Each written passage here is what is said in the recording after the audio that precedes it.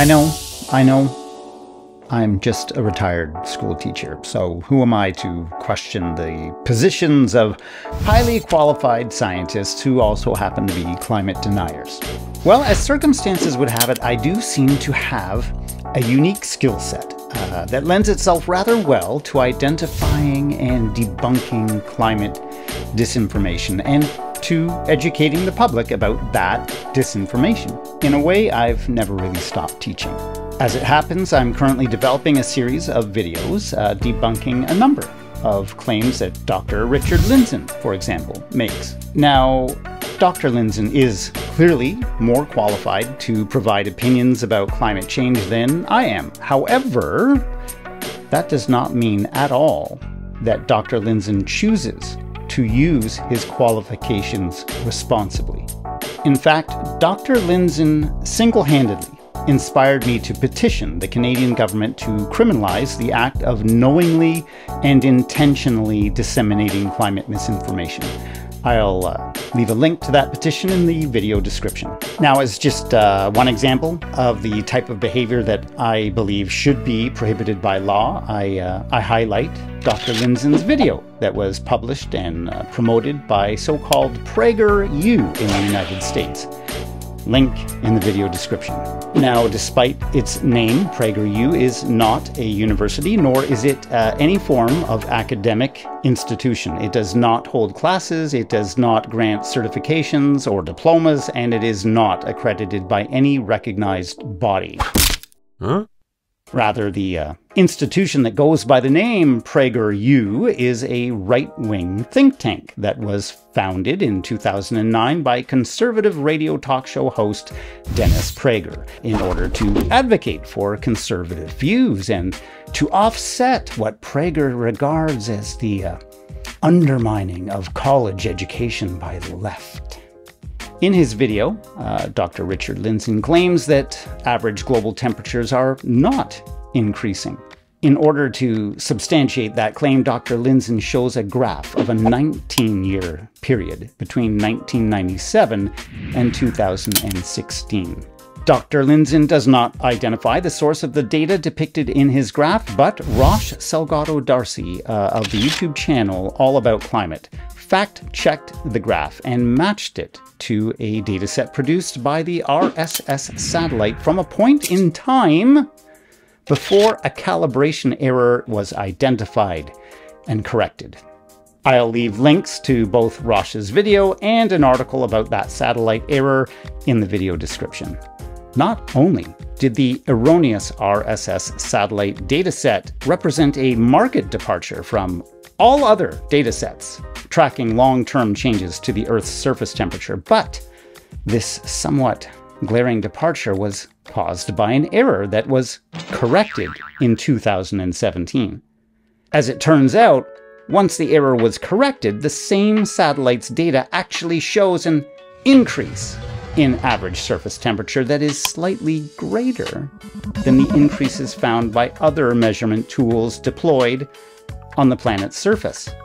The fact that Dr. Lindzen chose to illustrate this one outlier dataset, which was not only erroneous but has since been corrected, highly suggests that Dr. Lindzen intentionally selected erroneous data to argue that climate change is a hoax. Paradoxically, it would appear that it is Dr. Lindzen's own climate denial, supported by erroneous data and promoted by a phony university, that is, in fact, a hoax. As another example of Dr. Lindzen's disinformation, I would highlight the fact that in a 2023 interview with Dr. Jordan Peterson, Dr. Lindzen said this about Dr. John Cook's 2013 study establishing a 97% consensus among climate scientists on the issue of anthropogenic global warming. Take a listen. There are some studies, like one by a man called Cook, that were just bogus. They, ended up looking at 50 papers, specially selected, and found, this percentage. You heard him. It only looked at 50 papers.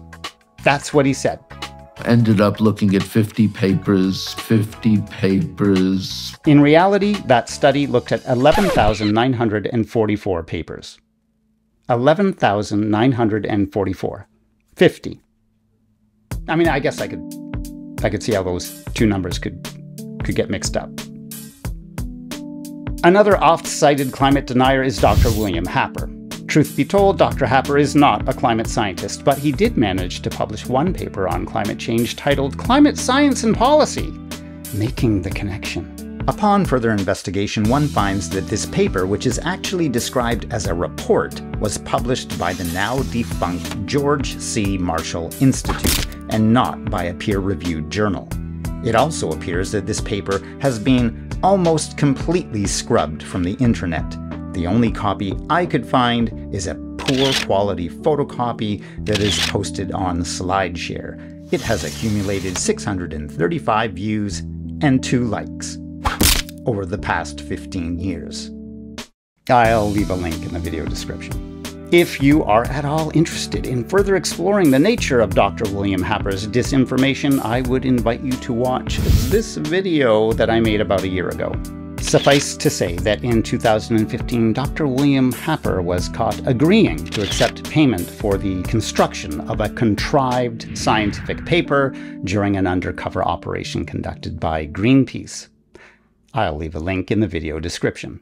At the end of the day, all anyone really needs in order to get to the bottom of the alleged controversy around the issue of climate change is the ability to research, to understand what they are reading, to think critically, and to ask the right questions. The more you do that, the more you will find that all roads lead to the same place. An $800 million a year oil-funded disinformation campaign. If you'd like to learn more about that campaign, take a look at the research of Dr. Robert Brulle of Drexel University. I'll leave a link in the video description. So, if the government is going to allow oil companies to fund the production and dissemination of really dangerous climate disinformation to the public, then my advice to anyone is to go ahead and listen to any climate denier you might like, but listen very carefully. Listen in particular for any quantitative, objective, concrete claims that a climate denier makes, as opposed to when they are simply presenting their opinion or their perspective. Any concrete claims you hear are pure gold, because those claims are easy to fact check. When a climate denier tells you, for example, that average global temperatures are actually falling, and then you check on that claim, only to find that the denier cherry-picked 2 particular dates, starting with a high temperature date and ending with a low temperature date, a strategy known as going down the up escalator, you quickly realize that these fellows have turned their backs on science and have opted, for some reason, to become con artists. I cannot speak to their motivations. I'm Art Lightstone, your green neighbor, asking you to take good care.